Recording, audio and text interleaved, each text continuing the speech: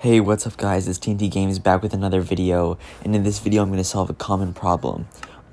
What to do if you have an outdated server thing that pops up onto your screen or an outdated client.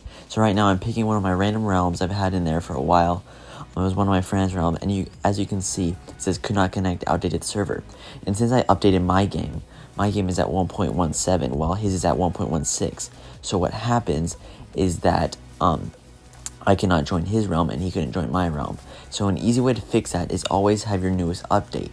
Some people do not know how to fix the situation because they don't know what outdated server or outdated client means. So outdated client means all that you have to do is update your game, and that can be done in the App Store for iOS and Google Play Store or whatever it's called for Google phones, Android, I don't know for sure, but wherever you update your apps at, you have to update there.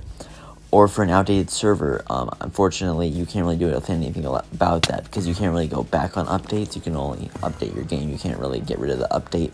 So just encourage whoever owns the realm to update their Minecraft, because unfortunately, you won't be able to play on that realm if you guys are not on the same update level. And this goes for Xbox, PS4, all of the above, including Bedrock, which is Pocket Edition. So if you guys did use this video as helpful, please leave a like and subscribe.